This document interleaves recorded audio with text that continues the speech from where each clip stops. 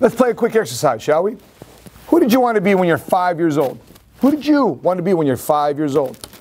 Next question. Who do you want to be today? Who do you want to be today? Drop your answer in the comment section below. I'd love to know what your answers are. Who you want to be at 5 years old, and what do you want to be today? I'll give you my answer to those two questions as we begin this episode of How to Think Like a Millionaire. Happening in 3, 2, 1, let's go.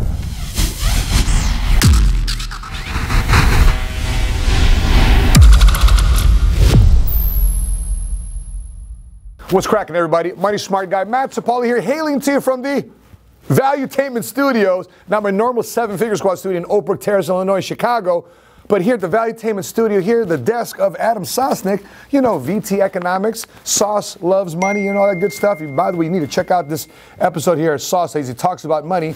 Check him out.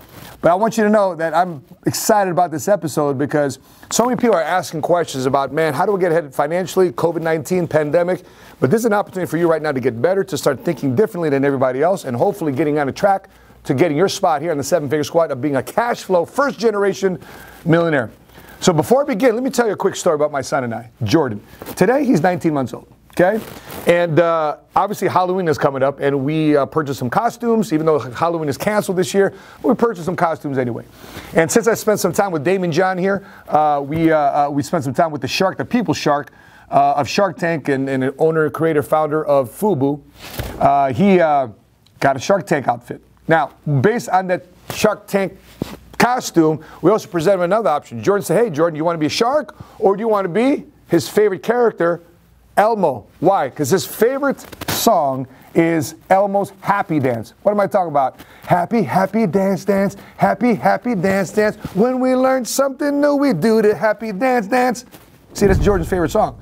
And so that being said, one of the first things he said outside of Mommy, Dada, Lola, Lolo, Jojo, he said, Elmo. Elmo. What? 19 months old, he's already saying new characters' names in his life. Now, with that being said, you ask yourself, what does it have to do with me thinking like a millionaire? It's got everything to do with you thinking like a millionaire. Now, let me give you my answer to the question we began this exercise with about what Matt Sapaula, Money Smart Guy, wanted to be at 5 years old versus who he wants to be today. So when I was 5 years old, I grew up during the late 70s, 80s, 90s. That was my era of growing up. Who did I want to be? I want to be Michael Jordan, man. Who doesn't want to be like Mike? Who doesn't want to be like Walter Payton, sweeten as the Chicago Bears? That's who I want to be. I want to be an athlete. So you want to know who I want to be today? Okay, let me give a personal answer to that question. I want to be the greatest kid that God has ever seen on earth. I want to have a relationship with my God, my Savior. Right? I don't care what anybody has to say about me. I care about one person's approval of me. I want to be a great husband. I want to make sure I'm there for Sheena, to serve God, to serve my wife, to be there as a father. Not to be necessarily be around my kids all the time, but be a great example for them, because I don't equate being a great example with being around my kids 24/7. I want to be a great example for them when they see their father. They see, man, that's a dad. That's a guy that inspires me. He's doing this in life. Nobody ever gave him anything. I can be who I want to be. I want to be that example to my kids. I want to be a great entrepreneur. I want to be an example for people who aspire to go from nowhere to somewhere, scratch to success, chump to champ. I want to be all these different things. So let's revisit the story of my son, Jordan, saying Elmo, even though he's wearing a shark outfit, right? Here's the reality. I know probably at 2, 3, 4, 5 years old, he'll want to be Elmo. Maybe 6 years old, Elmo. 7 years old, Elmo. But 8, 9, 10, he might want to be something differently. Teens, definitely somebody differently. 20s, 30s, definitely somebody differently. When he's a young man, a grown man, has his own family, he's got his own future. So here's the thing. What evolves is this. What will change with our lives is experience. What changes with our life is language. And what changes with our life is crowd. So if you are watching this, you said, Matt, I want to be a cash flow first-generation millionaire. The question you got to ask yourself is this. What type of experiences are you exposing yourself to? What type of experiences have you had? And what is the good and the bad and potentially the ugly of the experience that you had? And how can the silver lining come up and through those experiences to allow you to say, you know what, I value this, I value that, I appreciate this. Everything I've done has led me to a position like this. That thing didn't happen to me, that happened for me. These experiences are things that let you say, okay, what's the best out of it? And how can I still use these lessons to become a first-generation cash flow millionaire? What about the people that you've been surrounded with? What about the language? I remember growing up in a language where, you know, shut the door. You're letting all the air conditioning out. Shut the windows. You're letting all the heat out. turn off the faucet because could you imagine what the bill's going to be? Could you turn off the lights? Our electric bill, you're raising our electric bill. These are the type of language. Your plate, finish your food. You know how many people love to have your food, and there's a bunch of starving kids that don't have the food you have, and eat your food, finish your plate. These type of things. You're in a grocery store. Hey, man, put that back. We ain't got no money for that. We ain't got time for that. This is language. It's either language I call broken ease, because this language allows you to be broke, or is a language millionese. A language that allows you to become a millionaire, to think differently, and to speak differently, and to expect differently. And last but not least, the people that you're hanging around with. You know, oftentimes we find ourselves in the right friends, but the wrong crowd. You know what I mean? The right friends, but the wrong crowd. The friends that you can be down with, you can hang with, you grew up with, you seek some comfort, and they're a sounding board for you. But they may be the wrong crowd for you to grow with. Your friends are your friends, but your friends at the next level, in terms of your next level of your life, if they don't want to grow, you got to pick a right crowd to be around them. So here's the harsh reality, my friends. If it happened to me, these experiences, this crowd, this language happened to me, and it's happened to many, many other cash flow first-generation millionaires and deck of millionaires and billionaires. If they've had to make tough choices and they've had to do it to get through this process, guess what? You got to do it too as well. So before I let you go, let me leave you 3 points on how to think like a millionaire. Number 1, remember this acronym, TFA equals R. What? TFA equals R. What am I talking about? Thoughts, feelings, actions equals results. I got this acronym from this book called Secrets of the Millionaire Mind by T. Harv Eker.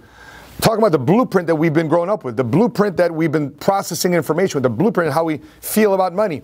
Because your thoughts becomes feelings, becomes actions, and then they equal results. So your thoughts, feelings, actions, results. Think about your thoughts about money.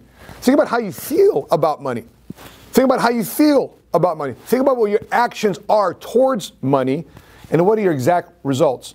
So if you process the conversation you have with your spouse, the conversation you have with yourself, the language that you're putting yourself forth into, because before it comes out, before your language comes out, you got to be talking to the first person you talk to, which is yourself, your inner language, because your inner language becomes feelings, and those feelings become outer language. And guess what? Just because the things that you're hearing and the things you're putting out there, you can either serve you or they cannot serve you.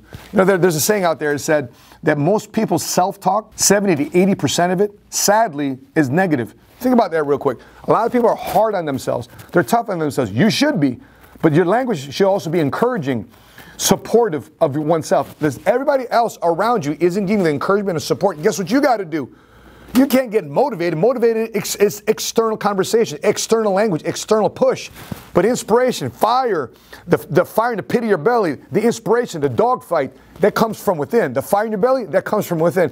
And if you want to be a first-generation cash flow millionaire, you got to think differently about money, hopefully in a progressive, positive way, not negative, so therefore you can feel different about money, so therefore your activity can be progressive, so therefore your results about money is more further towards $1 million income, $1 million cash flow versus a negative credit score. So think about TFAR equals results. The second thing to be thinking about is who you're talking to. Do this quick exercise. Pick up your phone. Pick up your phone right now. Pick up your phone and go to both text messages and the last 10 people you called. The last 10 people you sent a text to and the last 10 people called. You got it? All right. Here we go. Here's my question to you then. How many of them are making more money than you? How many of the last 10 people that you sent a text message to, that you said that you actually called, are making more money than you? Who are you talking to? And if they're not making more money than you, guess what naturally is going to be happening to you? You're going to have the same type of cash flow, attitude, language than they have.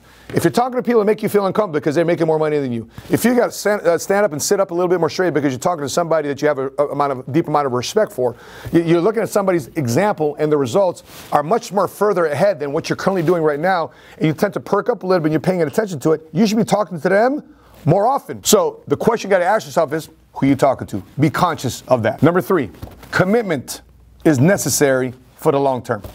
I'll give you an example. One of the features I love seeing on Facebook is Facebook memories. Facebook memories. You know what I'm talking about?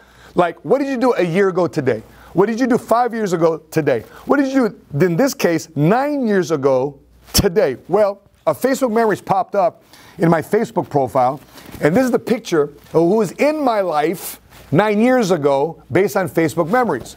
Okay? These guys would say, Matt, I'm all in. I want to do business with you. I'm gonna help you build an insurance agency. What's in it for me? I get to be a cash flow millionaire too as well. Boom, boom, boom, boom, boom. All these different things, okay? This picture comes up. Now, here's the reality. None of these guys are in business with me today.